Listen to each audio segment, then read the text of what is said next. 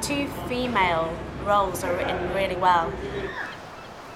What I really liked about Emily and Gillian and the way they sort of spar with each other, because they're sisters and know each other inside out and are very close, there's lots of stuff where they're sort of controlling and manipulating one another's behaviour, and that's really interesting to play. You can't just leave me on my own like that.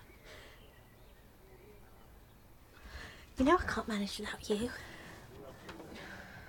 She is very close to her sister, or attempts to be very close to her sister, and sort of can't really live without her, can't function without her.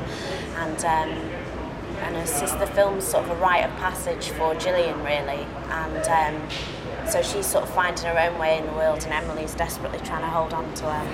What are we doing here? I want you to go.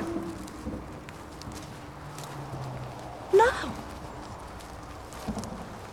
Why? What's got into you? You can't do this. You keep doing this. I can't stand it anymore. Emily might be seen as being slightly unstable and troubled.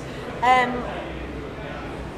don't think she's mad yet. No, I don't. And obviously, there's things that she does in the latter half of the film that are quite deranged. But well, because I'm playing her, so I'll sort of stick up for her. But there's reason behind why she does things and why she behaves in certain ways. So I don't think yet she's entirely mad, but that's really for an audience to decide, I suppose.